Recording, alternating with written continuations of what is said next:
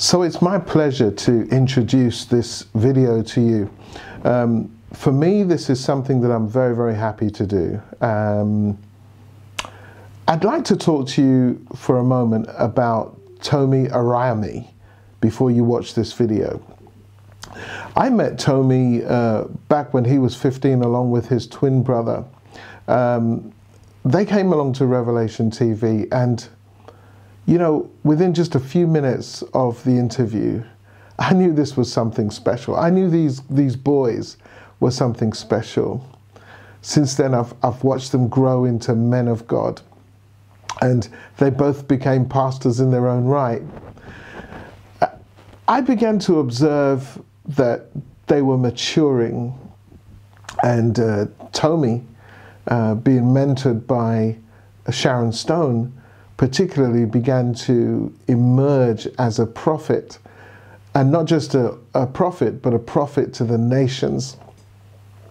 You may have seen some of the prophecies that, or heard about some of the prophecies that God has given to him. For example, he accurately prophesied that David Cameron would be elected as the Prime Minister of the UK. This was a very, very precarious time in the UK, and it was incredible that the Lord had spoken of this event before it actually happened. He also accurately prophesied concerning Britain leaving the European Union. Brexit is now a term that is literally worldwide famous, but at the time it was very, very controversial and likely not to happen. As a matter of fact, I remember that David Cameron himself staked his job on it. But you know, that whole situation was prophesied by Tomi Arayomi. In October 2016, Tomi called me and said that he had a word from the Lord concerning President Trump, or what I should say, concerning the upcoming elections in the USA. He said that God had spoken to him and that Trump was going to become the president. Here's just a snippet of what Tomi had to say. On the 26th of August 2016, and in the dream I saw Donald Trump, and we were in a kitchen together discussing, and he was thanking the church to me for helping him win the presidential election. Now, after watching that, I'm sure you realize that not only was that an accurate prophecy, but some of the things that the Lord used Tomi to say, the detail that was given, tells us that this is not just a prophet, but an accurate prophet. Now, when Tomi said that the Lord had given him an important word for Nigeria, I was very keen to hear what he had to say, or what the Lord had to say through Tomi. After hearing it, I believe you should be also. I was in Lagos earlier on this year, and I was sitting down at my uncle's house on his birthday, and he pointed out to me some of the videos and prophetic messages that I had given. He said, "Tomi, you prophesied about Trump being president. Has God spoken to you about the Nigerian elections?" And immediately I said, no, I've never assumed myself to be Nigeria's prophet or here on behalf of Nigeria. But here's what he said to me. He said, "Tomi, I'm going to pray tonight, and God's going to give you a dream." And we laughed it off. But that night, I had a dream, and this is what I want to share with you today. In my dream, I was standing before some kind of Senate meeting. There sat a number of military chiefs. I was immediately drawn to the fact that these were military chiefs and not politicians or state representatives. I was brought with my hands held down by two military officers, and it seemed as though somehow I was being put on trial. The leader of the House spoke up, and it was quite obvious from his dress code that he was some kind of general or man of similar rank. He started to judge me and pass sentence, but his sentence was being passed not by any canon of Nigerian law, but by Islamic law. He was quoting verses of the Quran that I had apparently violated. I immediately spoke up and respectfully told him that I was not a Muslim. I was immediately silenced by the officers holding me in custody. The general then proceeded with his Islamic proverbs to pass sentence on me, and then I woke up. Now, there are several things that the Lord gleaned to me from this dream, but one of the primary things to note before I even share what the Lord said to me is that any time the Lord gives a prophetic word concerning a nation and it seems negative, God is highlighting it as an area where He can hold the church responsible to decide the kind of future they want for their nation. The truth is, you and I get to choose the outcome. We get to decide what kind of future we want for our nation. By being ever aware of God's will, we can enforce it over the enemy's strategies of which we are no longer ignorant. And I think this is a good place to pray. Father, I just pray for all of those watching this word today, whether state politicians, leaders, Christian or Muslim, wherever they are. Lord, I just pray, open their ears, open their spiritual eyes. Let this be a time of seizing responsibility on behalf of their nation, in the name of Jesus. And everybody can say amen to that. So number one, the Lord said to me, pray against a return to the military coup of the 70s and 80s. When I had the dream, I immediately woke up and the Lord brought to my remembrance, and I'm not too keyed in on Nigerian politics at all, but I remember being a child when there was a late tyrant called President Abacha, and he ruled under a regime of tyranny. I was a young boy when Abacha lived and eventually died. It was around the 80s. I remember Nigerians dancing in the streets as the news in the UK reported his death. Even my parents were celebrating. Nigeria, the enemy is working hard to create the kind of conditions to stir up a return to the coup of the 80s. The Lord says, if you will pray, I will deal with the wrong balance of powers that have been an abomination to me. I will shut down military overreach in civil and political affairs. Number two, the Lord said to me, watch out, Nigeria, for Sharia through the back door. If Boko Haram and other jihadistic groups are Sharia through the front door, the enemy is going to try and bring Sharia through the back doors of government and military might. The Lord says there is a rising belief that the solution to corruption in Nigeria will be the enforcement of Sharia law on a federal level. Overreaching government-sanctioned military councils will take the lead in spearheading projects to embed Sharia within the South, much as it is in the North, and will fundamentally rewrite education policies and employment policies in ways that favor Islam. Number three, rising sectarianism in the South. The Lord showed me that if Nigeria does not pray, then much of what's happening or has been happening in the North will affect the South. There will be a political move married with government-endorsed military intimidation to force some into conformity to ideals that they simply do not agree with.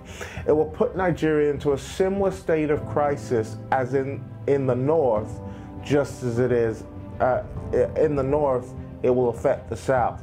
Extreme partisanship will begin to arise and infighting among state Christians versus state Muslims. Number four, attempts to silence and censor media voices of dissent. I saw in the spirit deliberate moves by government through intimidation to silence media voices or voices of dissent. I saw it like a return to the old Abacha times.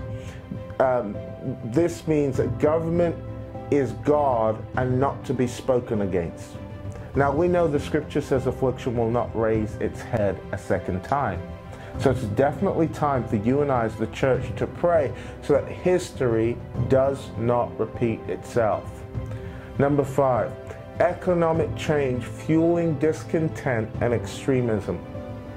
When Egypt was in a place in the Bible of social change, and Pharaoh wanted to transform the society of Egypt after the death of Joseph, the book of Exodus said he appointed taskmasters. I saw the enemy appointing taskmasters that human rights councils would turn a blind eye to. I saw these taskmasters being deliberately employed for the purpose of whipping Nigerians into conformity, much like in Egypt. I saw Nigerians rising up in protest, but also extreme groups and radical vigilante groups rising up. Some Muslims, others economic vigilantes, and they were fighting against draconian policies that solve corruption, oil corruption, money corruption, Bitcoin corruption, but erode the economy. I saw increased infrastructure spending, but deficits so huge that Nigerians began to feel it in their wallets. I don't know if these are conditions for a military coup, but it certainly is an opportunity for the church in Nigeria to pray. I saw a move to build some kind of united mosque project, especially within the South. I saw a bold statement being made that would seek to call Muslims everywhere to one location for the purpose of worship. Number 7, massive overhauls in immigrant deportations that will make the deportations of the early Ghanaians pale in comparison. And I saw this as an economic safety net. Now, let's talk about some strategies, because we've heard some things that may not sound like amen words to you. But I believe that in the midst of every crisis, that God always will raise up a divine strategy. So, fasting watchmen and intercessors that change atmospheres, I would highlight as strategy number 1. It's not enough to pray. And I say that as a man who believes that prayer changes things. But we must begin to pray with strategy and active implementation to see change affected in a nation.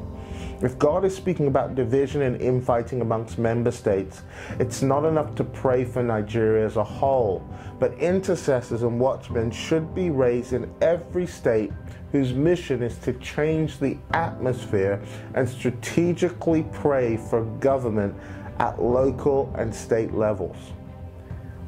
Number 2, Prophet Muhammad versus the prophetic people of God. Now we know the Bible says that my sheep hear my voice. That means every single one of you, whether you're a prophet by office or not, you're a prophetic person. You're a person who Joel 2 says, I'll pour out my spirit upon all flesh. That means if God is speaking about a migration of Islam from the north to the south, then there needs to be bold prophetic people in the nation that are courageous enough to rise to Mount Carmel prophetic movements. The Lord says, I will raise up prophets that will see Kaduna, for instance, as Carmel. And they will deliberately and strategically hold meetings for the purpose of extending the true prophetic to a people that believe in a counter-prophetic movement.